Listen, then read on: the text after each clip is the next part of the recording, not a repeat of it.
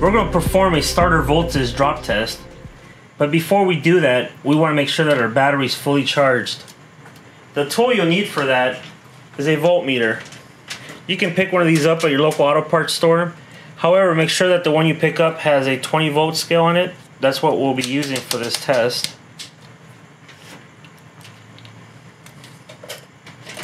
I'll put that on there for reference.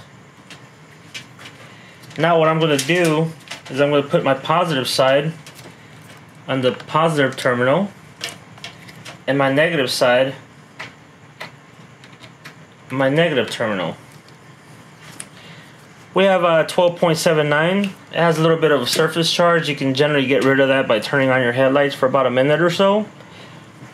Now that we know that we have a good battery, we're going to continue with our test.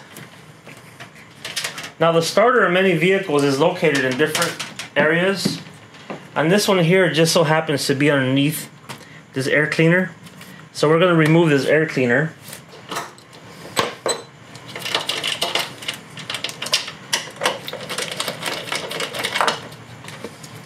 Now we'll remove this.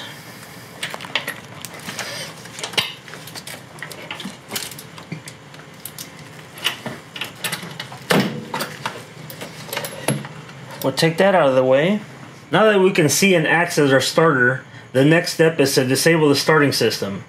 Now we can either do that by disabling the ignition system or the fuel system. On this particular vehicle, we actually lucked out because the fuse box inside the engine compartment contains both fuses, one for the ignition and one for the fuel injection. I think I'm going to remove the fuel injection fuse because it's the easiest to do. We just put this tool in here and pry out the fuse. Now that we've disabled the fuel injection system, the car shouldn't start anymore.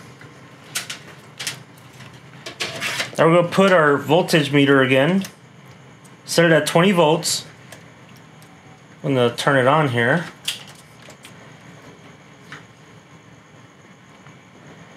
Put it on here for everybody to see.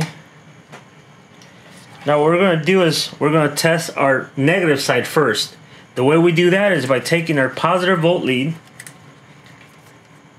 putting it on the battery, and taking our negative voltmeter test lead and putting it on our negative side here of the starter. Now we want to make sure we have a good solid ground before we even crank over the engine. Now we want to see something below 0.5. Okay, that was a very good reading. Now we're going to do the other side, which is the positive side. And we're going to take off this test lead here. And we're going to take off the positive test lead here. Now, for the positive side, we're going to do the complete opposite. I'm going to put the negative test lead on the positive post of the battery.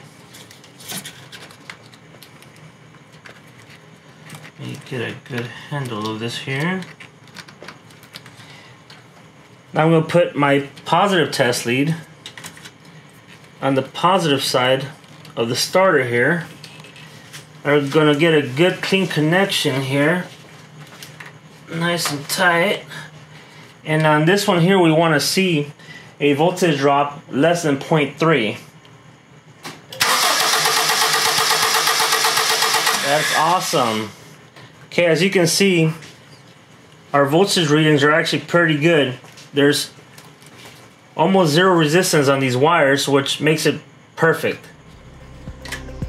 And that's how you conduct a battery voltage drop on the starting side.